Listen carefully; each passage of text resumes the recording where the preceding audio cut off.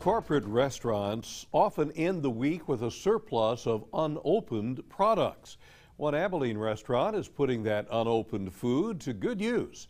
KTAB's Kathleen Barkley has this Eye on Abilene report.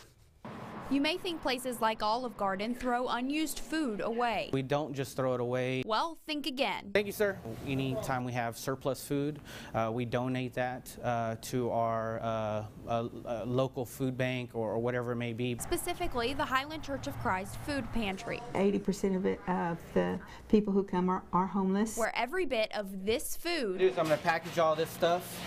Meat marinara, lasagna, pasta.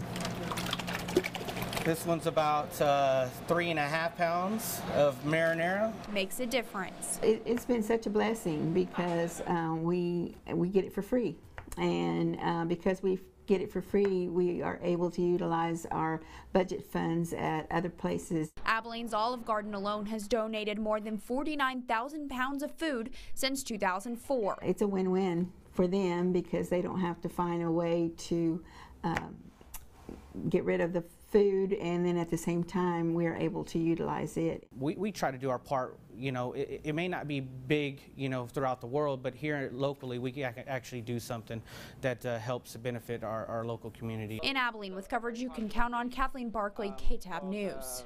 Thank you, Kathleen. Almanza says she gets donations from Olive Garden about once a week.